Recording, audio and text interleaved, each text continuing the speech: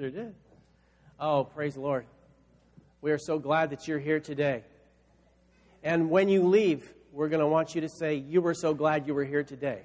That's the goal, okay? Now, I don't want you just to be so glad you were here today because of some cleverly composed message. I want you to be glad you were here today because you touched the throne of God, that Jesus touched your heart, that the Word got into you. And, you know, if the Word doesn't get into you, then what's the point, isn't it? You know? When we get the Word into us, that's what transforms our lives. That's what changes us. The title of today's message is Love Without Limits 7. Okay, number 7. The subtitle is this: What are you doing with what you've been given?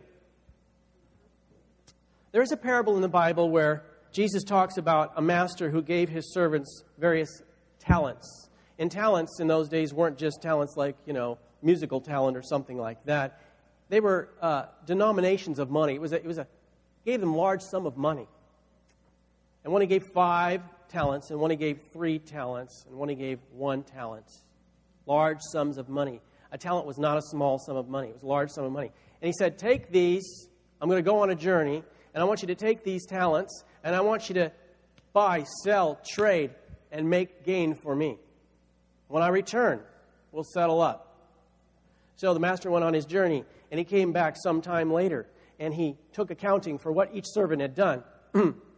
And the servant who had 5 talents had invested wisely. He had bought, sold, traded, and he gained 5 more talents. And the servant that had 3 talents, he had done the same. He had bought, sold, traded, and he ended up with 3 talents. And then the servant who had been given 1 talent, the Lord says, so how about you? He said, well, I didn't do anything with it. I hid it. I put it in the ground. I buried it. The master was very wroth with him, and the master said to him, thou wicked and slothful servant. You know, the servant had been given something that was of great value, but he had done nothing with what he was given.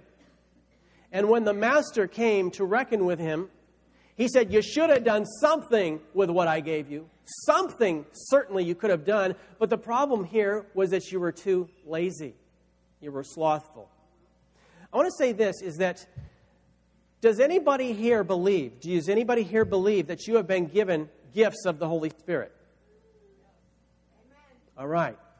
That's an important thing, because I'm going to tell you this, is the gifts you've been given, they are no good at all if they're in your closet on a shelf not being utilized. When the Lord comes back, He's going to say, what did you do with what I gave you? Because He didn't give us the gifts for our personal benefit.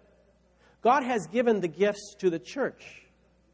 So if you have the gift of prophecy, if you have the gift of healings, if you have the gift of the word of knowledge and all these things, you can't keep them within yourself, because that's like the servant who buried his talent in the ground.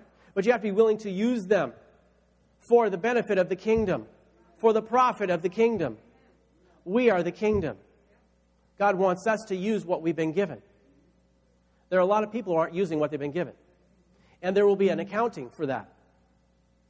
We've been exploring, in the last few weeks, the depths of God's love for us as revealed through the Scriptures, as revealed through the person of Jesus Christ.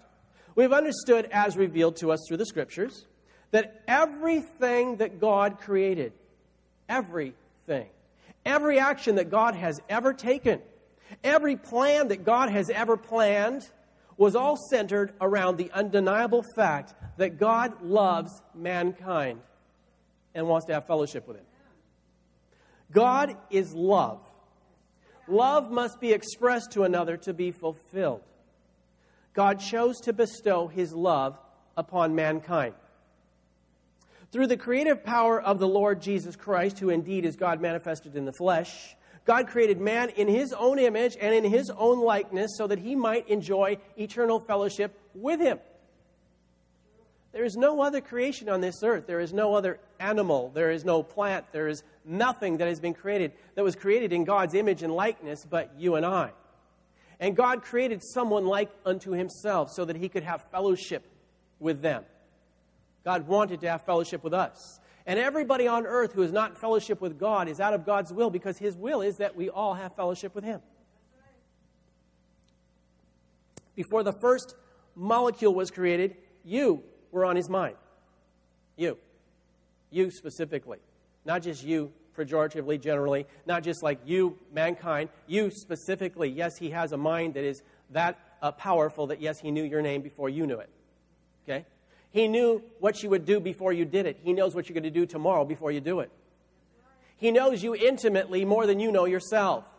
And he said, and even though I know everything about you, the good and the bad, I still want fellowship with you. That's his great plan. Before the first sin was committed, God had already prepared a sacrifice to pay the price for that sin and to redeem us from eternal separation from God. Now, is everything I stated, is it all found in Scriptures? If it's not found in Scriptures, I ought to just shut up, but it's found in Scriptures. So we're going to look at some of these Scriptures. We're going to look at Colossians. That's 1 Colossians for you beginners. Colossians 1, 15 through 23.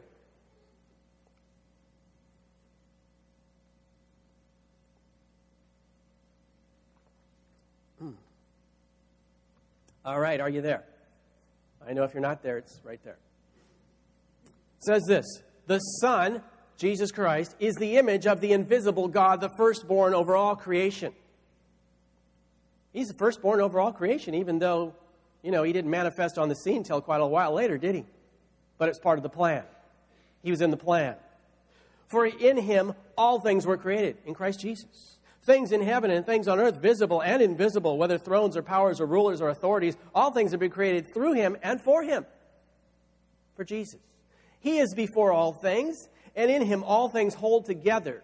So everything in this, in our solar system, in our planetary system, all the planets that are in their movement throughout the solar system, and they're in a certain rhythm, and they're kept within certain, paths, all that is kept together by Jesus Christ.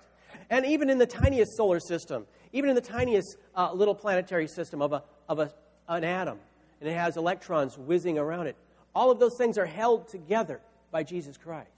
Without him, nothing was made that was made. Without him, everything falls apart. It's all about his power to hold us together.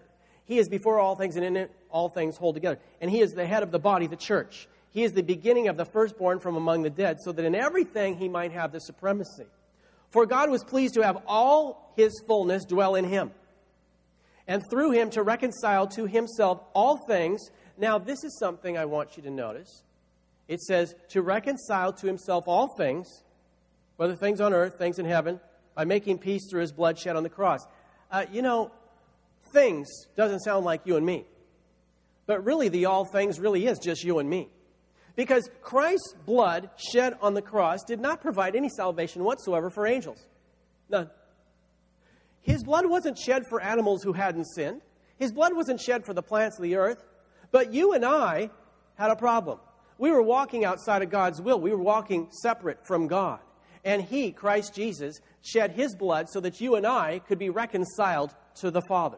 So that you and I could walk with him, because the whole plan in the beginning, the whole plan of creating us, was all so that he could have fellowship with us. That's the plan.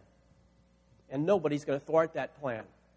Not even the devil, who came to try to mess up that plan. He tried to mess up that plan. He got man to use his power of choice and to make a wrong choice, but Jesus came and straightened all that out. He says, now I'm going to give you a new choice. You can choose life. You can choose salvation.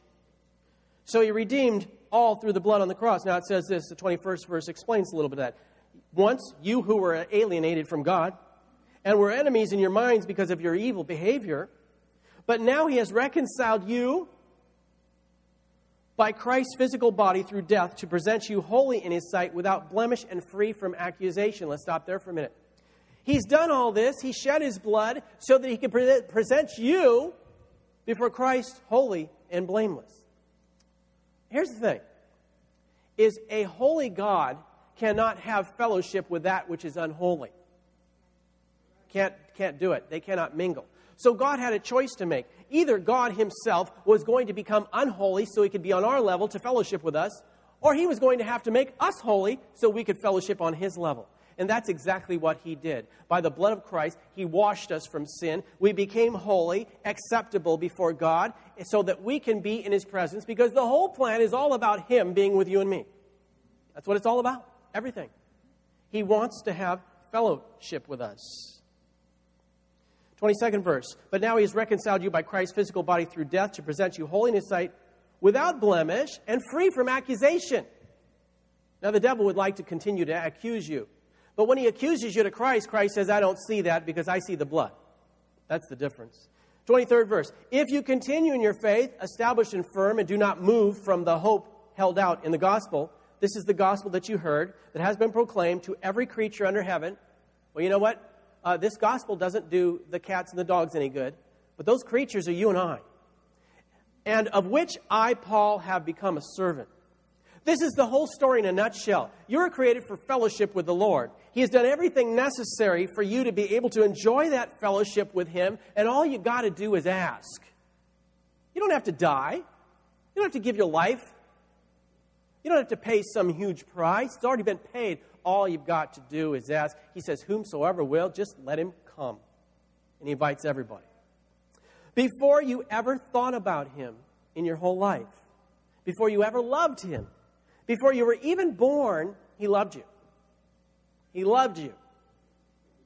He set His eyes upon you. He made it His number one priority to seek you out, to find you, to save you, to adopt you into His own family, to pour His love upon you, and to give you eternal life so that you would be able to live with Him forever in fellowship. All this is for that purpose, that He might have a people that are in fellowship with Him, to whom He can pour His love upon. Forever. Forever. That's the whole plan. You weren't someone who He had to deliberate about accepting. He didn't say, well, I don't know, I'll think about it.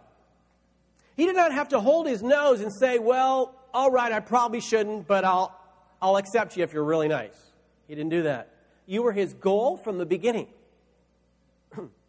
An object's true value is not determined by the price tag hanging from it.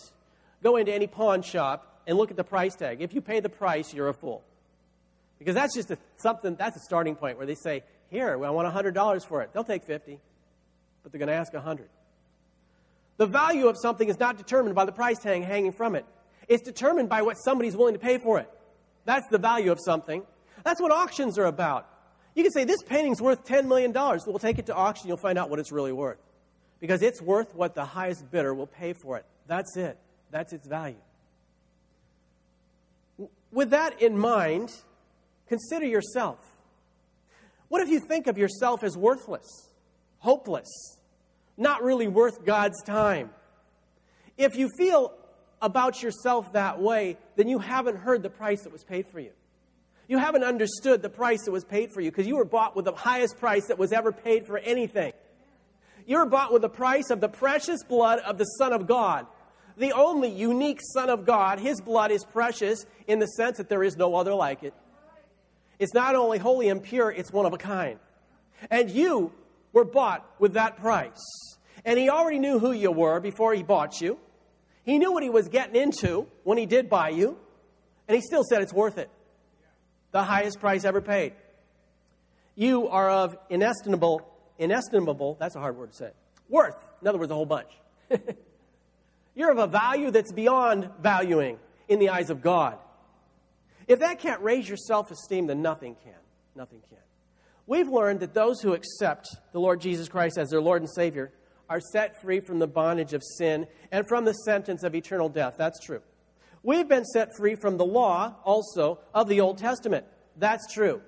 That law that was given to us of commandments and ordinances in the Old Testament. We've been set free from that. We have a new covenant that has better promises. That's true. And it has a new set of laws or commandments also. Hebrews 8:6, the King James says this. But now hath He obtained a more excellent ministry, by how much also He is the mediator of a better covenant, which is established upon better promises.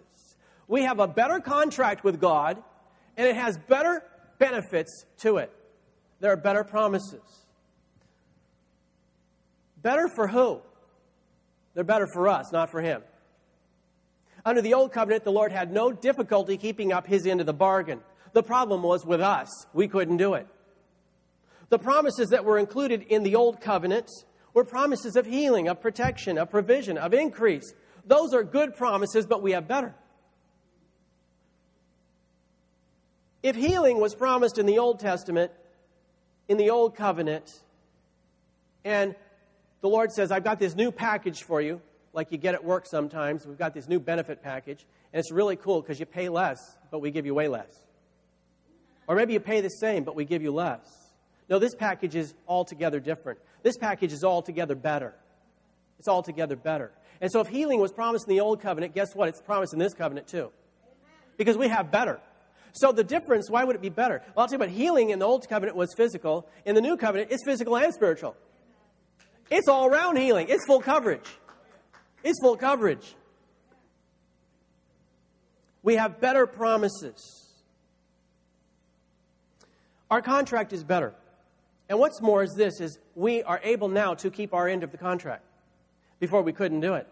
All the laws and the ordinances, there were so many, they were so complicated, they were so difficult, we couldn't keep them. So we couldn't possibly come through on our end of the contract. And because we couldn't really inherit all that was in that contract.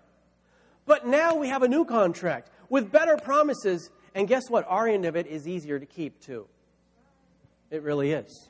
We've been given the power to keep the commandments given under this new contract by the Holy Ghost that lives within us. We've been given the short form this time, something really simple to observe, something far less confusing to keep. Under the Old Covenant, we had dozens upon dozens of laws to try to remember and figure out. Now we only have two. Just two. The first one is the greatest commandment in the Old Testament. He said, I'm going to keep that one. And here's what it is. A teacher of the Scriptures came to Jesus and said, Teacher, he said, what would you say is the greatest of all the commandments in the Old Testament? What is the greatest commandment? And this is Jesus' reply. Matthew 22, 36 through 38. Teacher, which is the greatest commandment of the law? Jesus replied, love the Lord your God with all your heart, with all your soul, and all your mind. This is the first, and he says, it's the greatest commandment. You know, he didn't say they're all the same. He said this one's better than, it's the most important of all. It is the greatest of all of the commandments, is to love the Lord your God. That's the number one commandment. And he says in the New Testament, into the New Covenant, he says, I'm keeping that one. You still need to love the Lord your God with all your heart, mind, soul, and strength. All the laws and the commandments are boiled down to two things. That's number one. The second greatest commandment is the commandment that Jesus gave under the New Covenant. It's in John 13:34. How do I know it was a new commandment? Because he said it was a new commandment. He said this, John 13:34 through 35. He says, a new commandment I give you. A new command. You need to love one another as I have loved you, and so you must love one another. By this, everyone will know that you're my disciples if you love one another. A lot of people can't tell that you're a disciple of God because you don't love other people. That's not you unless it's you. You know, if that shoe doesn't fit, then that's okay. You don't have to wear it. A lot of people don't know that you go to a church with people that you actually love and care about because you don't seem to really care about them. And that's not showing the love of God, because the love of God, he says, I've given you two commandments. If you keep part of the law of the Old Testament, you're guilty, but you err in one part, you're guilty of the whole law. The New Testament's the same. He says, I just give you two now. You got to love the Lord your God with all your heart, mind, soul, and strength, and you have to love your neighbor yourself. You have to love your brothers and your sisters. You have to have a love that goes vertical and a love that goes horizontal. And he says, you got to keep both. You can't just have one and not the other. A lot of people say, I love God, but I don't love people. Well, the Lord says you're a liar. How can you say that you love God who you have not seen when you don't even love your neighbor who you have seen? There's two commandments, but it's a much simpler thing to keep. Do you know why it's so easy now to keep this law? It's so easy. In the Old Testament, it was all a matter of willpower. Now it's not really a matter of willpower. Now it's simply a matter of tapping into resources that are already in you. Because the Holy Ghost, if you have accepted Jesus Christ, the Holy Ghost is in you. And that means you have a resource of love within you that is infinite. God has put his infinite resource of love by the Holy Spirit in you. And if you need to love somebody, it's there for you to use if you want to use it. Nobody has an excuse for not loving. What was impossible in the Old Testament has been made possible today. We can keep God's commandments because his command is love. God is the author of love. God is the originator of love. God is the sole distributor of the real God kind of love. When you accept Jesus Christ as your Lord and Savior, God sends His Holy Spirit into your heart. The Holy Spirit that lives in your heart then provides you with that endless supply of God's love so that you'll always be able to keep His commandments in every situation, if you desire to tap into those. Romans 5:5 says this, "And hope does not put us to shame because God's love has been poured out in our hearts through the Holy Spirit who He has given to us." If God's love is in your heart because the Holy Spirit poured it out there, then guess what? You have no excuse for not loving others. Love is important. Faith is important. Hope is important. All three of these are important, but love is at the top of the list. 1 Corinthians 13:13 says this, "And now these three remain, faith, hope, and love, but the greatest of these is love." That's indisputable. That's indisputable. The greatest is love. There is no disputation there. It's love. And you can say, but what about this? It's love. Love is the most important thing. God has put it at the top of His list. His two great commandments that we're to keep have to do with love. The others, hope and faith, are also important. But they can't function if they're not in the atmosphere of love. Without love, faith has no power. Galatians 5:6 we looked at last week, and what we learned from that was this. It says, faith which works by love. That word works meant it was energized by love. Real faith, the God kind of faith, cannot work. It cannot operate. It is not energized. It is powerless. It is not energized by love. What about hope? Without hope, faith is impossible. Hebrews 11:1 says this, "Now faith is the substance of things hoped for, the evidence of things not seen." So faith is the substance of something that's hoped for. If you're not hoping for anything, it's got nothing to give substance to. If faith is the substance of things hoped for, then before you can exercise faith, you have to have an object. You have to have something that you're hoping for. Hope will give you a target to aim your faith at. Faith energized by love will allow you to pray and receive what you're aiming at. Hope needs faith to obtain its desire, and faith needs love to empower it to accomplish the mission. The Bible says that the greatest of these three is love. But why? Why is love the greatest? It's really quite simple. Imagine this. What if there was no God at all, ever? No creator? What would have been created if there was no creator? Nothing. Without God, nothing would exist. Well, guess what? God is love. Without love, nothing would exist. Without love, faith and hope cannot exist. Faith and hope are both offshoots of love. Love is the root. Those are fruit. If you don't have love, the other two don't exist. They don't even work. 1 Corinthians 13:4-8 says this. It's talking about the character of love. It's talking about the attributes of love. Let's look at some of the attributes of love. Love is patient. I know, forgive me, Lord. When I'm on the freeway, love is not in operation. Love is kind. It's still not in operation on the freeway. Sometimes I believe they deserve the horn of correction, and I correct them generously. But at least I don't give them the bird of correction like some of you. Love is patient. Love is kind. It does not envy. It does not boast. It is not proud. It does not dishonor others. Ooh, you know when you're dishonoring others, that's all that backbiting stuff you do. That's not love. It's not love. It's not self-seeking. It's all about me. That's not love. It's not easily angered. Some people, they're just landmines just waiting to go off. They got buttons on every side. You can push anywhere and they're going to go off. I mean, you walk up to some people and it's like, do I clip the red wire or the blue? They're going to blow. No matter what you do, they're going to blow. Just step away. That's because love isn't in operation. Love does not delight in evil, but rejoices with truth. It always protects. It always trusts. It always hopes. It always perseveres. Love never fails. How can you lose with love? It never fails. Now, this is a small description of the nature of the God kind of love. Within the nature of love itself, we find faith and hope. Those are part of the nature of love itself. Let me read verse 7 one more time in the New Living Translation, and you're going to see the attributes of love include faith and hope as part of The attributes of love. Here's what it says in the New Living Translation for verse 7. Love never gives up, never loses faith, is always hopeful, and endures through every circumstance. Love is full of faith. Faith isn't necessarily full of love. Love is full of faith. Love is full of hope. When you put love, hope, and faith together, you've got something powerful. But love is the greatest of these. Where do you get the God kind of faith? Where does a hopeless person find hope? It comes from a knowledge of God's love. That's where it comes from.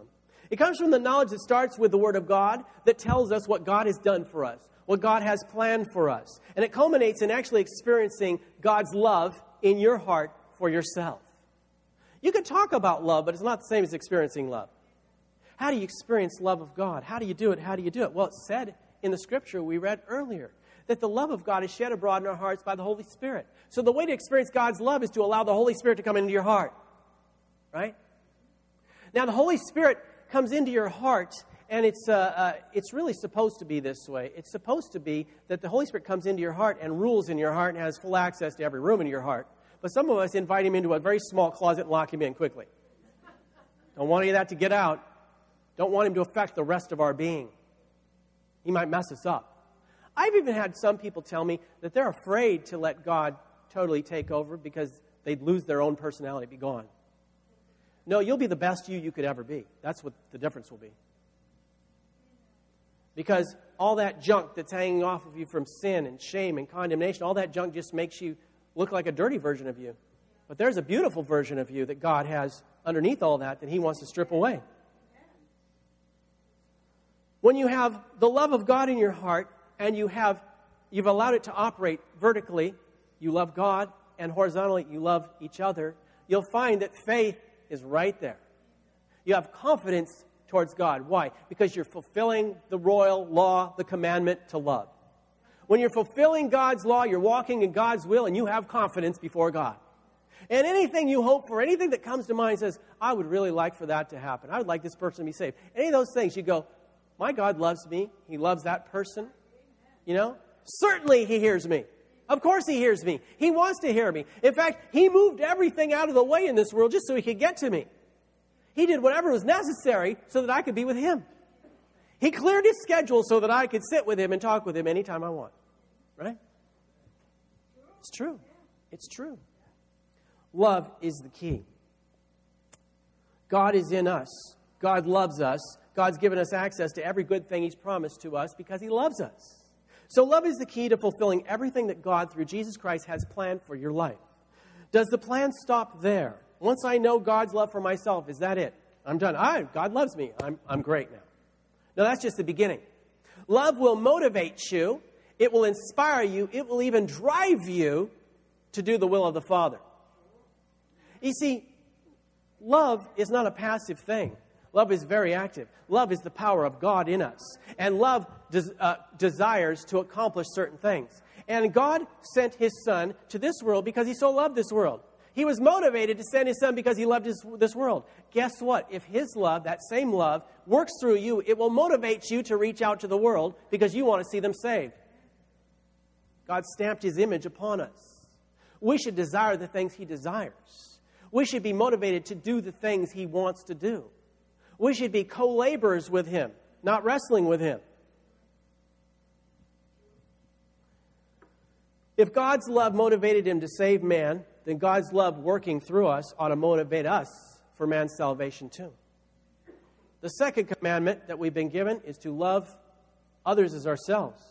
Now, I loved myself enough to care about my eternal destiny. That's why I chose Jesus. Well, you're supposed to love others that same way.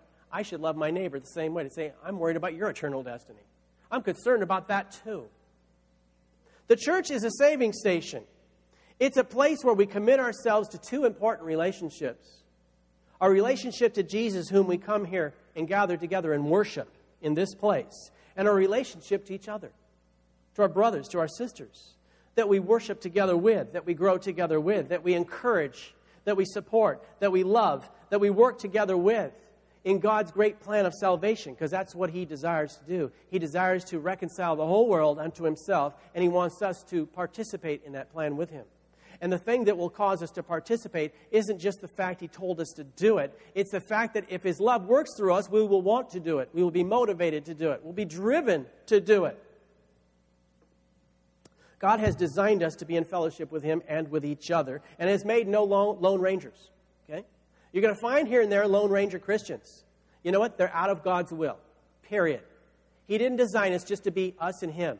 If you're stranded on a desert island and you're the only one there, you have a good excuse. If you're not, you have no excuse. God designed us to be in fellowship with Him and with others. That's how His love works.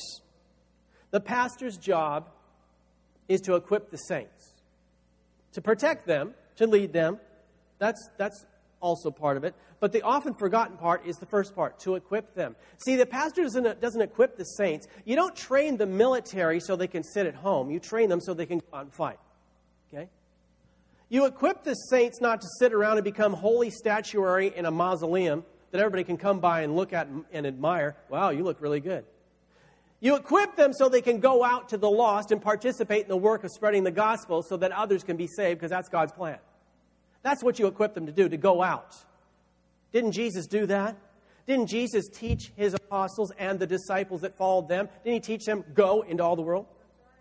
He said, come into church and just sit there and look good. He said, no, come into church, get fed, and then go out. Then go out. It matters not what your skill level is. It matters more what your will level is. Do you want to do God's will? If you're willing and obedient, the Bible says you will eat the good of the land. Well, if you're willing to go out and do the Lord's work, if you're obedient to do that, then you will receive great reward and you will receive personal fulfillment. Man is unfulfilled for the very simple reason he's not doing what he was designed to do. If you're a racehorse, you want to run. You like to run. You like it. Nobody has to make you run. You like to run. Well, God designed you to be a co-laborer with Him to reconcile the world unto Himself. That's what you were designed to do, and when you're not doing it, you're unfulfilled, and you don't know why. I don't know why I'm unfulfilled. I guarantee you, if people are getting saved because of your life, you'll be fulfilled. That'll change your life.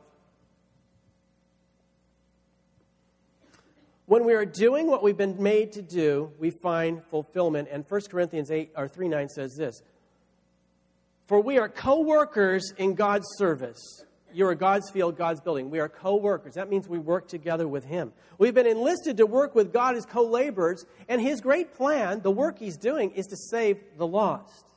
If you're unskilled in sharing the gospel, you're still responsible for doing your part. Sometimes if you're, if you got during military draft, the time of draft where you are forced to serve, if you're a Christian, some Christians believe that you shouldn't be shooting anybody, so they're conscientious objectors. And they don't let them off the hook as a conscientious objector. They just give them a job as a clerk or in a hospital, right? Well, God doesn't let you off the hook if you say, well, I'm kind of shy to witness. He says, there is something you can do in the ministry to promote the ministry so that people can be saved. Something you can do. Everybody has a job. Everybody can do something. Everybody can be co-laborers with Christ in reconciling the world to Himself. When I first got saved, I knew none of the Word of God. None. The gospel was preached to me very simply. Here's a few facts, Tom. You're a sinner. You're lost. You're going to hell. I can offer you a Savior who will save you, and you'll go to heaven. I said, that's what I want. I'll take that one. That was the gospel. That was it. That was enough. You know what? I went to school the next day, and I preached the gospel. That's all I knew. I said, hey, you guys are all sinners. You're lost. You need a Savior. I got a Savior to offer you. You can come to church with me. We'll get you baptized, and you can be on your way to heaven. About 9 people went with me. Whoa, I was really schooled, wasn't I? I mean, I really had a lot of training to witness, didn't I? You know what? All I had was zeal. I was excited that I got saved. That's all. And I went and told a bunch of people that didn't know any more than I knew. Hey, there's a Savior, and you need Him. And they came and saw. Witnessing's really not that hard. A testimony is a good place to start. You can say, I once was lost, but now I'm saved. There was that blind man in the Bible that says, I don't know if he's the Savior or not, but I'll tell you this, I was blind, now I can see. I know that much. Right? Yeah. Last week, Lance Broomfield brought a coworker to church. His name is Kaj. Not Kai, Kaj. Last week when I gave an altar call, Kaj came forward and asked Jesus to forgive him for his sins and to save him. If Lance hadn't brought Kaj, he never would have been saved in this place last week, but he brought him. He just, as a coworker, he said, why don't you just come and see? Why don't you come and listen? That's all he did. And because of that one action of saying, why don't you just come and see, that man is saved. That man is saved. And I've been communicating with that man this week. I'm going to have lunch with that man. He's excited about being saved. The week before, there was a man who showed up named Howard. And you know what? We gave the simple gospel. You're a sinner. You're lost. You're going to hell. You need a Savior. And Howard raised his hand. And Howard came forward. And Howard got saved. Saw Howard today. Howard is a different man. Howard's smiling from ear to ear. I'm having lunch with Howard too. Howard is so happy. He's so changed. And you know what? I'm going to tell you what. The statistics are this. For people that are over 60, the amount of people that get saved after they're 60 is like less than 0.1%. Howard's like 65, and he said, I want to be saved. See? It's never too late to invite a friend. If you tap into the infinite supply of God's love that has been deposited in your heart by the Holy Ghost, then you won't be able to help yourself from having a heart for the lost. It's not usually the preacher himself who goes out into the community and invites everybody to church. It's usually the people in the church who do that. You invite your friends.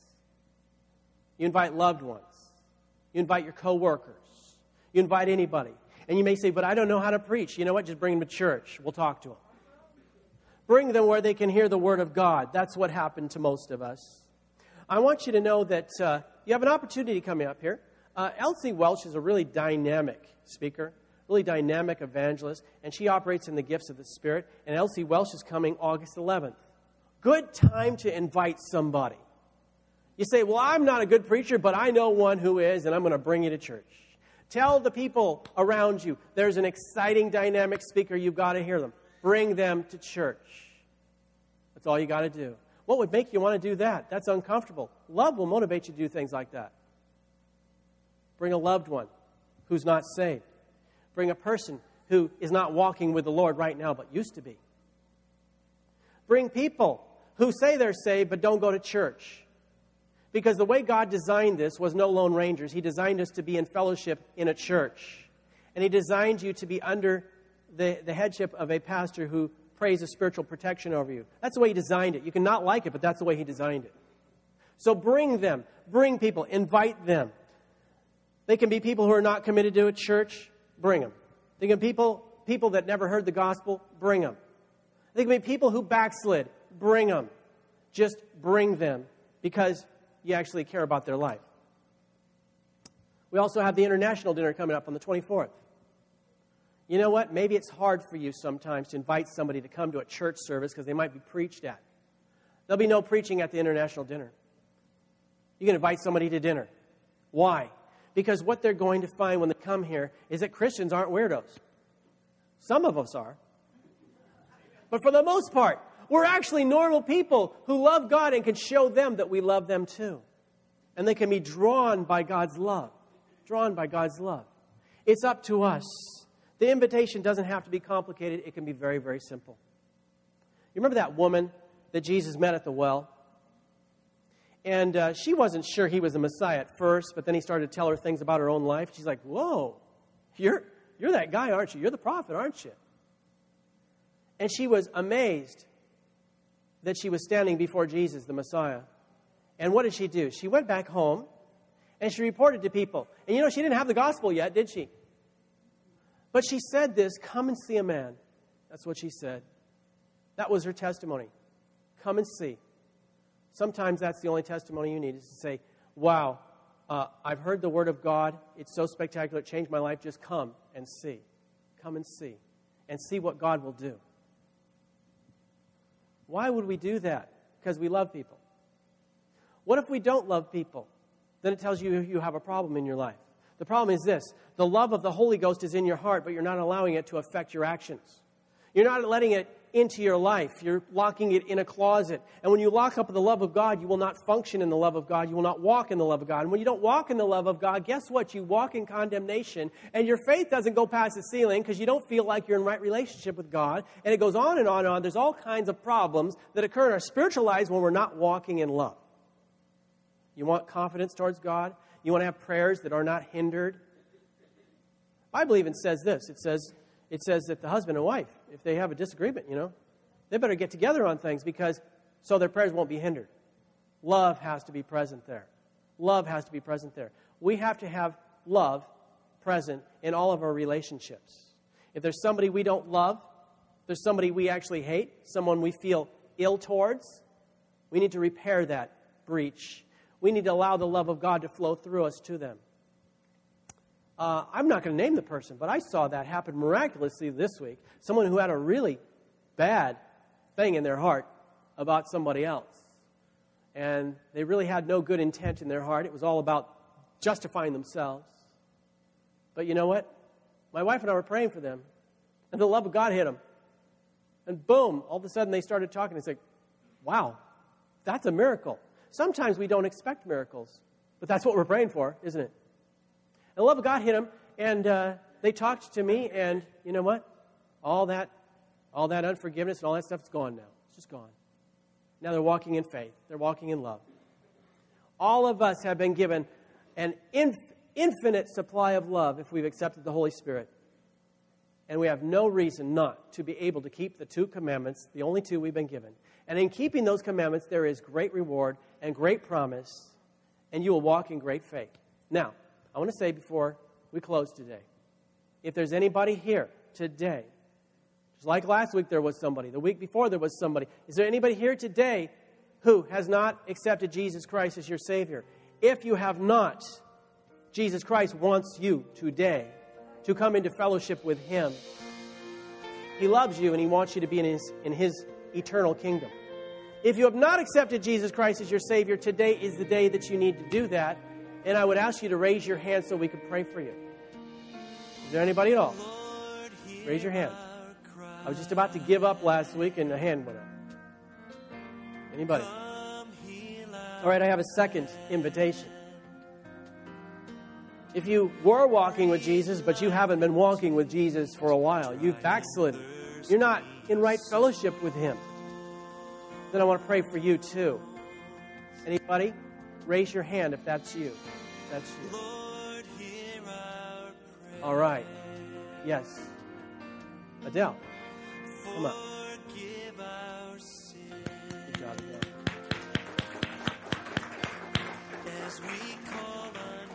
All right. Thank you, Jesus. So then,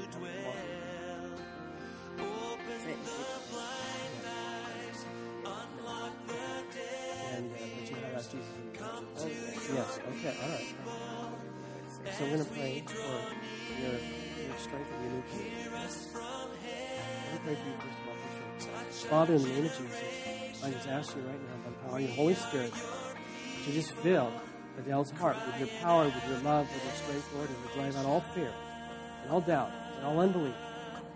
And I ask you, Lord, to forgive her, Lord, as she right now is confessing her sins. Forgive her for those sins and wash her clean from them and restore her to perfect fellowship with you, Lord. In Jesus' name. I ask you to give her the strength to be committed today, Lord. From now on, Lord, to serving you with all of her heart, mind, soul, and strength. And I thank you for what you're doing, and I thank you, Lord, that you receive all that comes from you, and you forgive all that ask. In Jesus' name. And Adele, are you willing to make a commitment to him today, to walk? Oh, yes. Yes. I believe, yeah. I mean, Yes. I've never left him. You're going to walk in never fellowship. left me, That's right. He's never left you, but you have been walking. I have a lot of practice. You want to commit to begin to walk with you. Yes, show love to those who I love. Because I was once in love. Absolutely. And sometimes still. All right, Lord, we know that your Holy Spirit is within all of us, and we ask you to shed that love in Adele's heart right now. and fill her up with that love for you and for others, Lord. And we know if she does that, Lord, she'll even love us up. And we thank you for that, Father, in Jesus' name.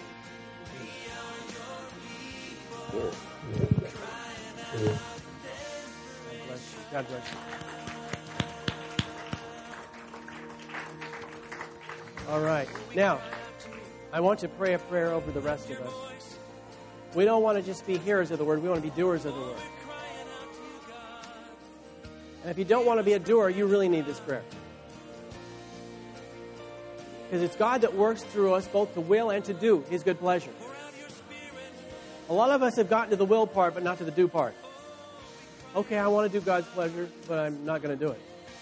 We need to move on into the doing part, reaching out to the lost, walking in love towards each other and towards God.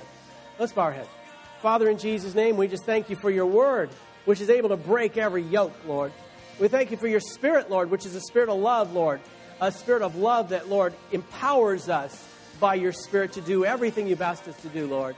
And it motivates us to want to do it and to do it with cheerfulness, Lord. And we just thank you, Lord, in Jesus' name, that right now, Lord, we're asking you to remove from our heart everything that's an obstacle to us, Lord, that's keeping us from walking in love, that's keeping us from doing your will. Every offense that we've harbored in our heart, Lord, we just reject that right now. We say we forgive in Jesus' name because of the love of the Holy Spirit that's within us. And we ask you, Lord, to forgive us for our trespasses, Lord. We thank you, Lord, that right now we ask you to give us the courage to step out and to do that which we previously were afraid to do and speak to the lost and invite the lost and see others saved, because we know that that's your great plan for this world, Lord. We thank you for empowering us and giving us boldness as the apostles prayed for. We thank you that you give us boldness this day, and we thank you in Jesus' name. Amen. God bless you, and we will see you next week.